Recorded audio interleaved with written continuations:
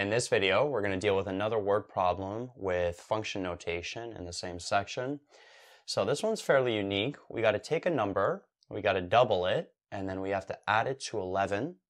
Then we have to take that resulting number and multiply it by a number that is 3 less than the original number that we started with. Express the final result as a function of the original number. Okay, so this one is a little bit weird. Haven't covered something like this yet. So let's introduce a variable. Let's say we let x equal the original number. Okay, so what are we going to be doing here? So we're going to take a number, x, we're going to double it, so we're going to multiply it by 2, and then we're going to add it to 11.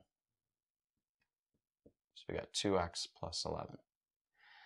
And then what we're going to do is we're going to take that resulting number, so that whole expression, that's going to be the resulting number here, and we're going to multiply it by a number that is 3 less than the original number. Remember, x is the original number, so we're going to take this resulting number, multiply it by a number that is 3 less than the original number. So basically the original number minus 3.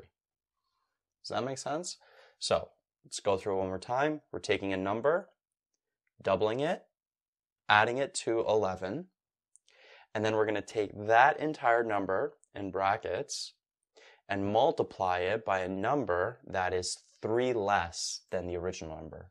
This bracket here represents a number that is 3 less than the original number. And we have to express the final result, this is the final result here, as a function of the original number. So we could actually write f of x here. So basically we could say f of x is equal to the final result.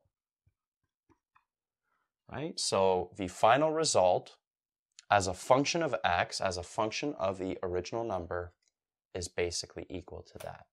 So if the original number was 5, then we would just plug in 5 for x in this expression, solve it, and that would give us the final result.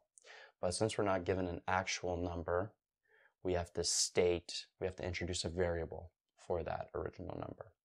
But anyway, if you get a question like that, that's how you do it. That's your final answer. That's the function, that's the final result as a function of the original number, which we let equal x.